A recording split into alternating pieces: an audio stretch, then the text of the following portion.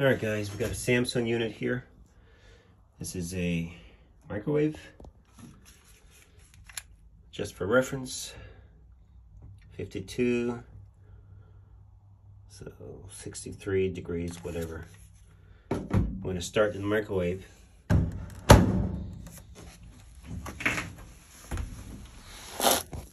Let's do a minute. Now pay attention to the noise or the sound that it's making. It's got a deep, heavy hum, and usually, not always, but we're going to check the magnetron. That's part of the heating circuit. So start.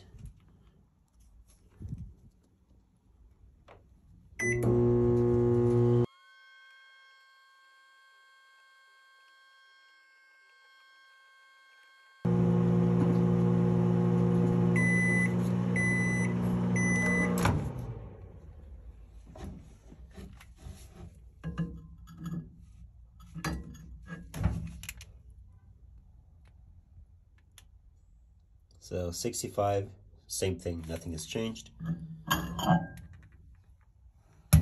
So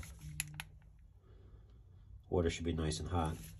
All right, so we're gonna open this thing up and we're gonna do some testing. First thing, unplug the microwave, and we do have screws that we do have to remove. Pretty straightforward, but you have these up top, all these have to come out. And you do have some on the side. Gotta remove those. Also underneath. Some units do have screws underneath the back.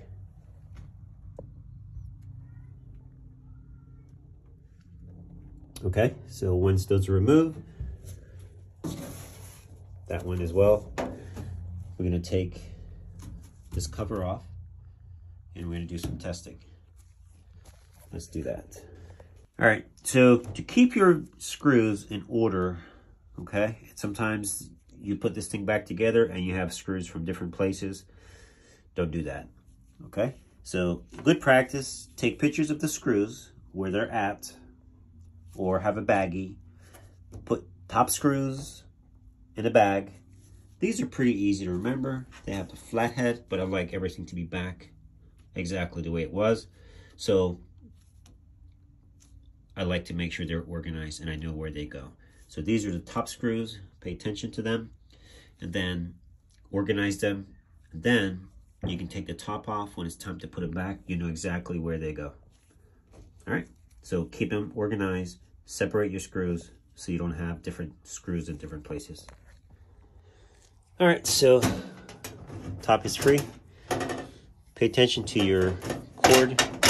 You might have to lift this piece and free your power lead. And you lift, and you basically pull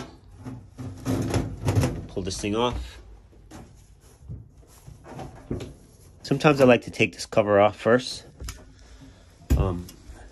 Top's free, but it does kind of hold it back a little bit, so we pull to the side.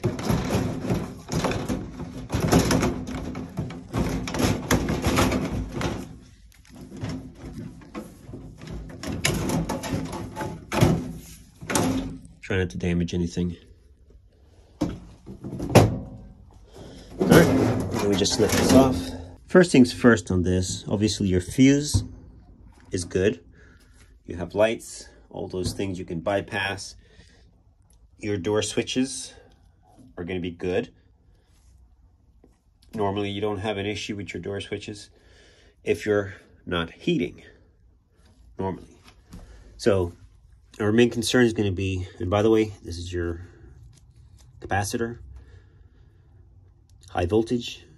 Be super careful. Do not handle it. Normally it's discharged, but you do want to make sure you actually short it out if you're going to be touching or moving it. Otherwise, don't touch it. It can be lethal, seriously. All right, so we're going to be checking the magnetron, which is down here. he's what I think is the issue. And we're going to turn it back on. And I'm going to show you also another way that we can just kind of verify that we're not getting any power going to the magnetron, or we're getting power going to the magnetron, but the magnetron is not doing its job. So, all right, so let's plug it back in. All right, so right now we're using our non-contact.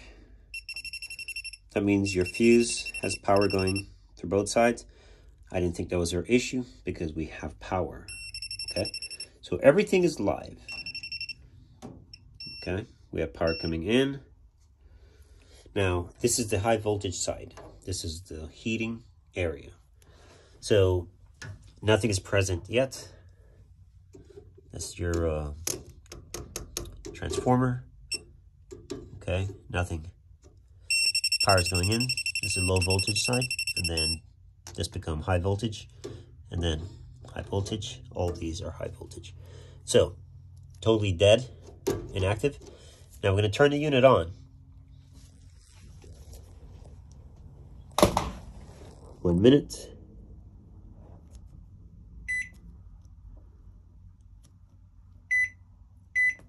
Start.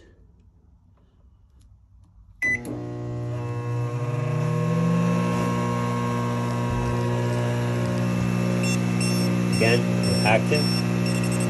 Now, see that? So all those are getting power. Everybody's being energized. Non-contact. Okay?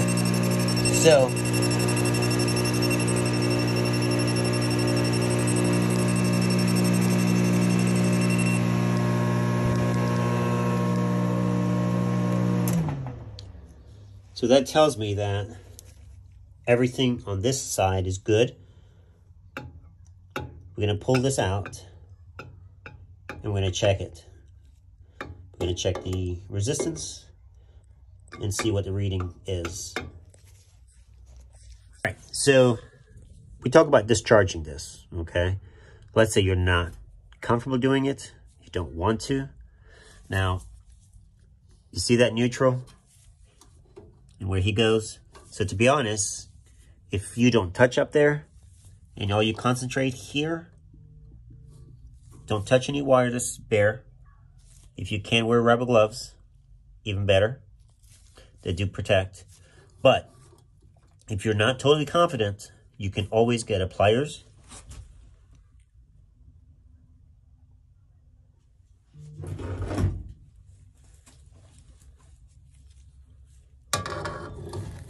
Okay, squeeze it and just take it off.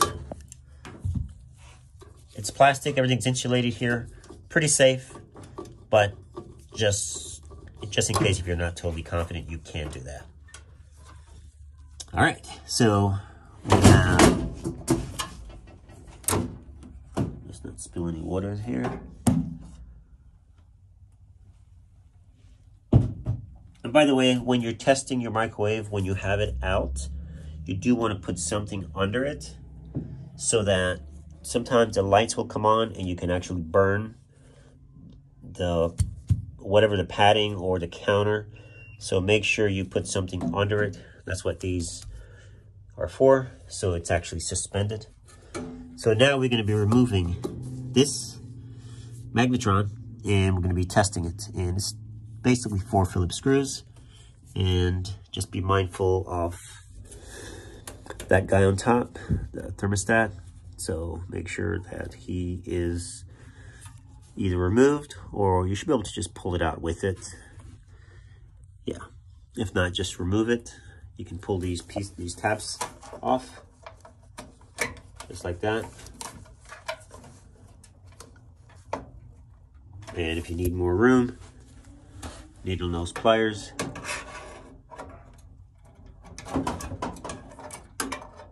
Don't be stubborn now. There we go. All right, and that's ready to be taken out. You might need a long Phillips to reach because those screws are way back there. And once you've gotten out the last one, you might want to kind of hold it. It's already starting to fall, you can see it. And the brackets are on the other side holding it in, so that's fine.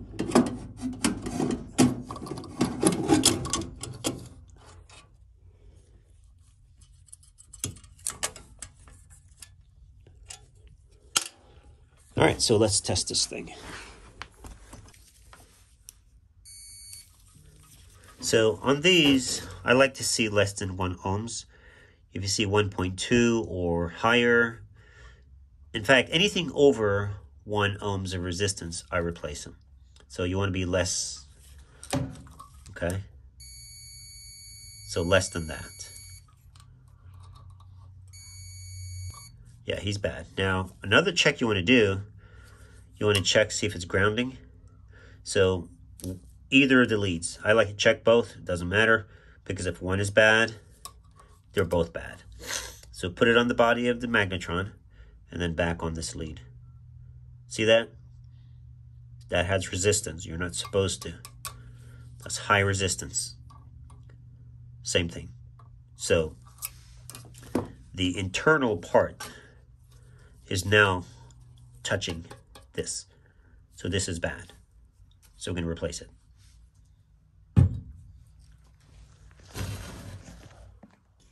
So we got a magnetron here. Again. So if you have a magnetron on yours and you've done this test, okay?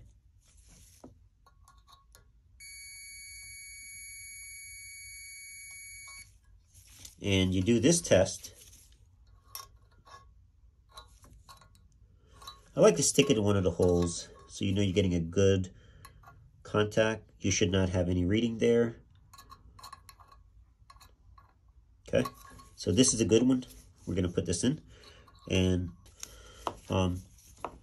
if you have a high reading, there's a good chance that, okay, 0.9. So it depends on how you put your meter, okay?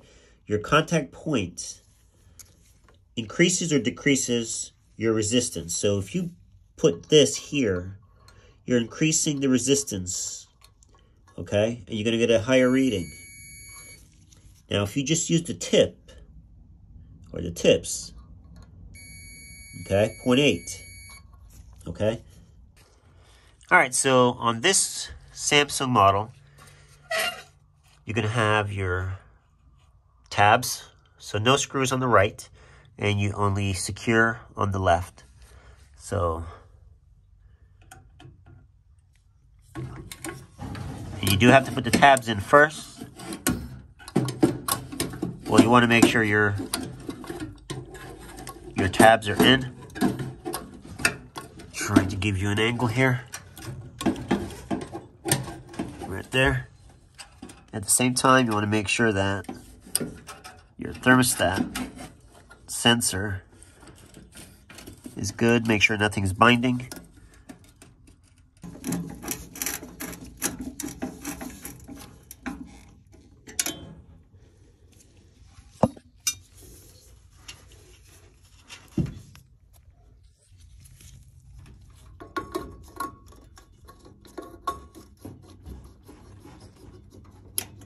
Make sure you push it all the way down.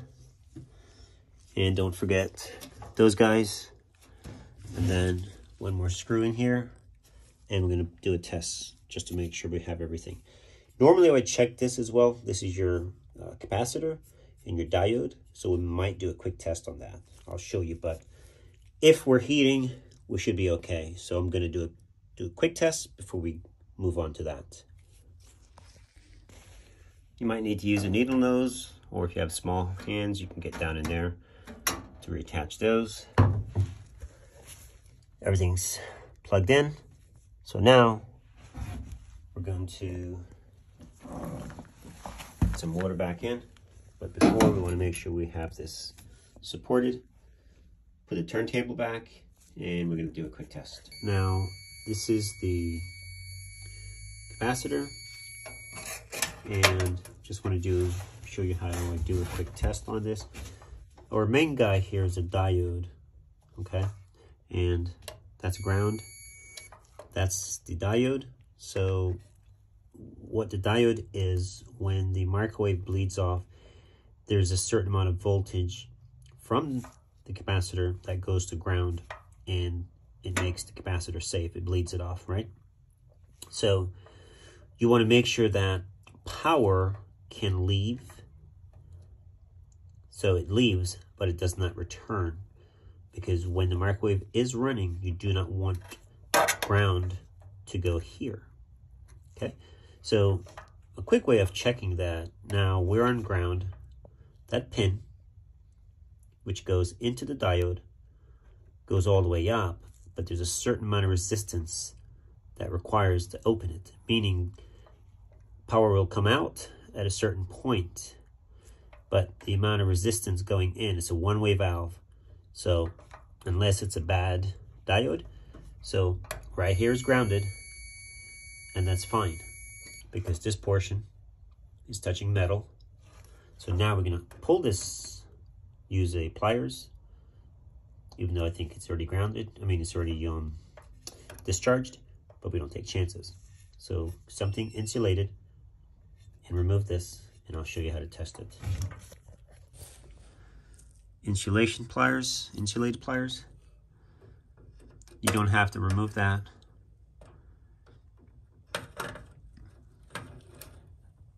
Of course, make sure the unit is unplugged always.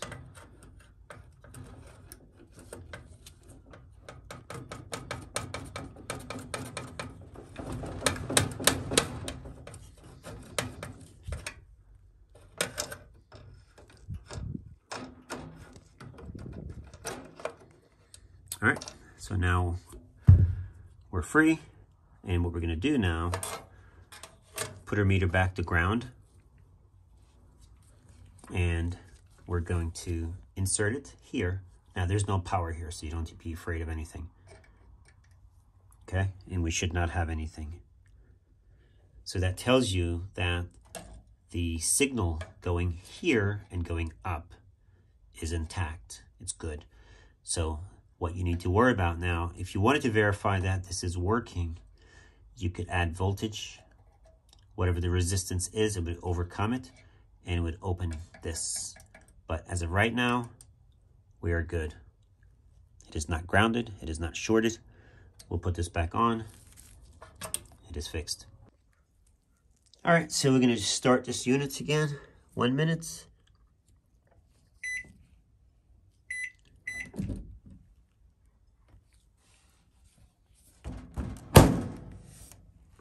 Start.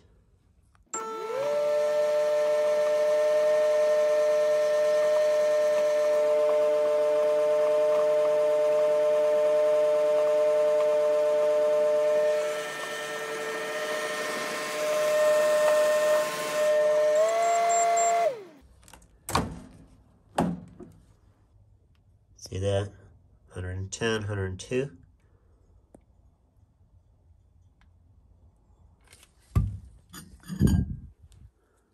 We have heat.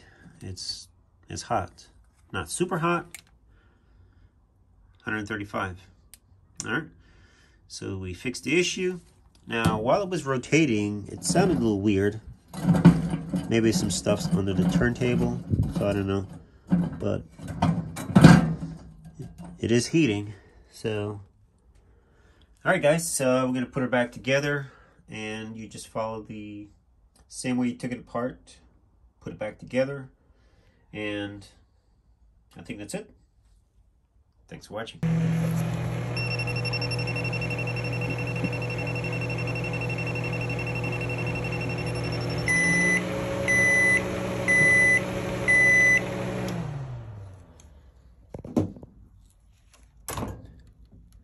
Had to heat my coffee.